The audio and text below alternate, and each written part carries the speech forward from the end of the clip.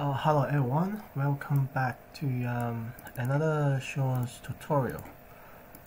Today I will introduce grasshopper plugin called GISMO. The GISMO plugin is some kind of like duplicated some function of Urbano, but will be more easier to use and more simple function, and working better with Orion. So let me show you how to do it.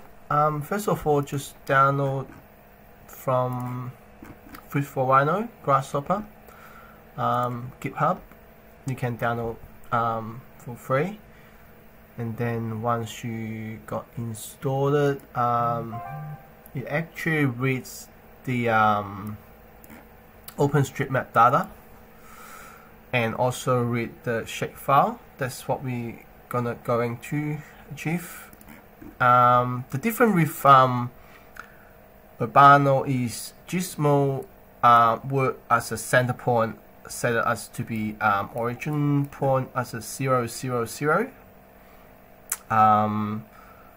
With that, you may need to have really specific project location, but in Urbano, if you work in couple different shape file, like a much larger scale rather than just a suburb, you always can stitch it.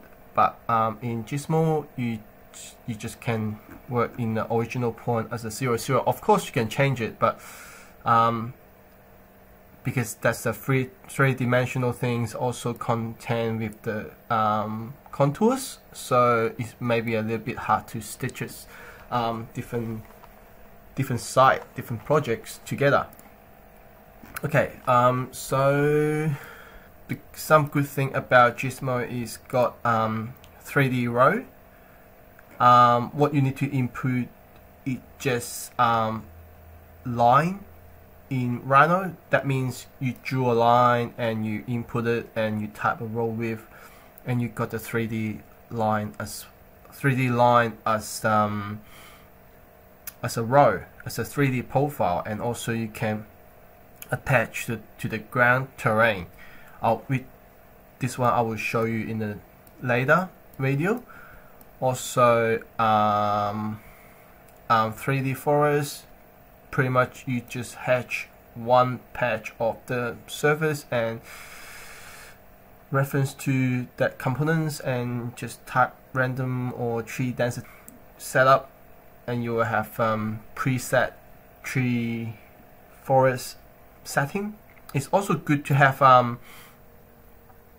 your cadastry, and also between the cadastry boundary and the wall width, you can use as the latest strip, use as the forest surface to randomly quick generate the street tree, so it can give you some a real quick urban visualization if you don't have the tree data, which we will use the actual tree data supply from council to build a tree around the suburbs. That will explain in next tutorial as well. 3D roof wasn't quite useful because I've been tried a couple times, 3-4 times.